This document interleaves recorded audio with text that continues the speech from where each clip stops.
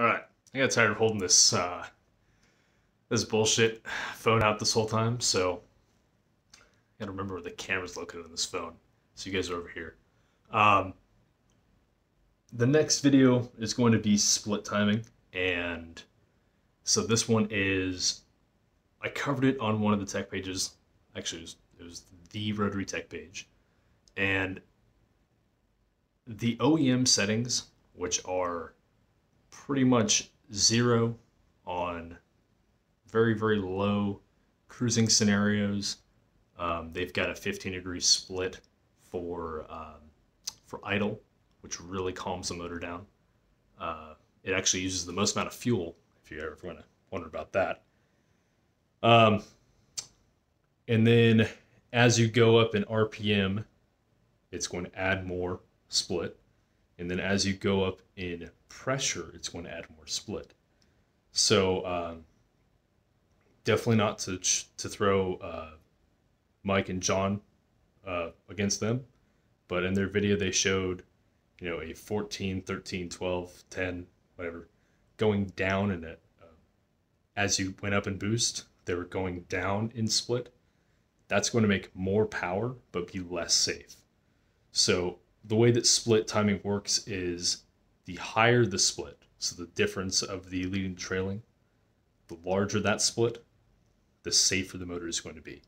But that's kind of to an extent of to the build, because depending on where your port locations are, what's happening is the engine's rotating. You're having a combustion event at the lower port, then it's getting further down.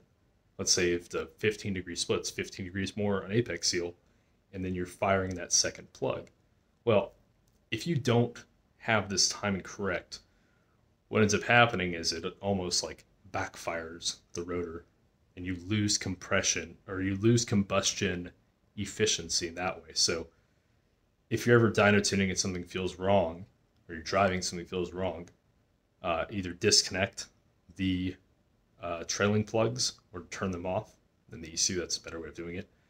And just see if power increases, because maybe you had it backwards of all things, and it's essentially backfiring on the rotor, slowing down the combustion event that just occurred.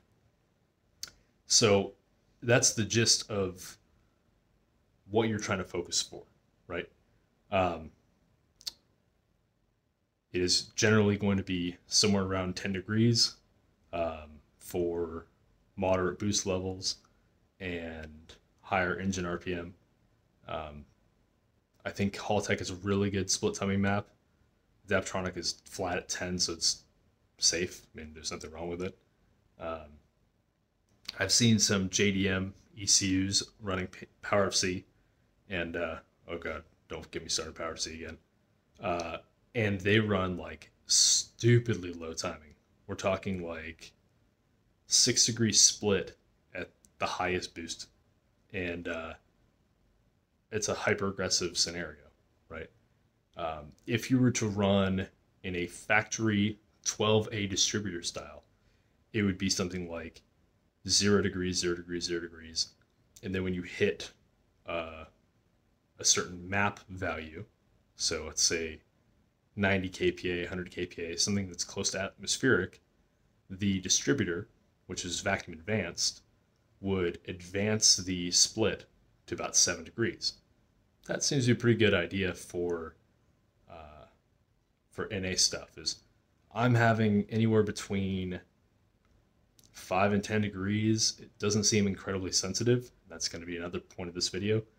Split timing is not incredibly sensitive when it comes to power. It is for safety, and it is for fuel economy. And if you figure it out, you'll know exactly what I'm talking about. So the factory would go from a 0 to a 7-degree split based on the distributor of the 12A engine. And I think that that's really something to consider, because Mazda did their homework. And for people to deny that, you guys don't have thousands and thousands and thousands of hours of calculated, dyno tuned, whatever it is. So if you ever try to think of who does stuff right, start at the OEMs and go back, because they're generally going to be on top of their game. They're the ones that designed it. They know better. This goes for sensor choice. It goes for overall design characteristics of where things are located. And bear in mind, they're judged by accountants, so there are going to be corners cut. But you'll see mathematically, or however you break this down, they're generally doing things right. So, quick overview. Higher the split value is generally safer. Lower is usually more aggressive. And then you want that to normally sweep from low to high, depending on low to high load or low to high RPM. There are some theories that say otherwise. For my personal dyno testing, I've done a few NA cars where I have like all damn dyno. They're like, yeah, unlimited time. If you get to see NA, ignition timing, and specifically all the fuelings identical, right? Fully set up. I can go through and like half degree here, half degree here, half degree here, and like really find MBT on these motors. And they are more timing sensitive than I think most people have ever relayed to the public. Not so much in split, but in leading. And with fueling is kind of the bread and butter, but the biggest thing for rotary that I've found is injection timing. And that's also for any kind of engine response, because if you make more torque at lower RPM, you now have inertia pulling you through and now creating more power through the power band. That's essentially what injection timing is about. You're optimizing an engine at the crack of a throttle for different loads than RPM. That's the gist of it. So split timing, not super sensitive. If anything, around a little bit more conservative. So like 10 degrees all across the board is okay, but if you're upwards of maybe 20 pounds of boost or more, depending on your fueling, whatever it is, add more split. I think most ECUs are going to stop somewhere around 15 to 20.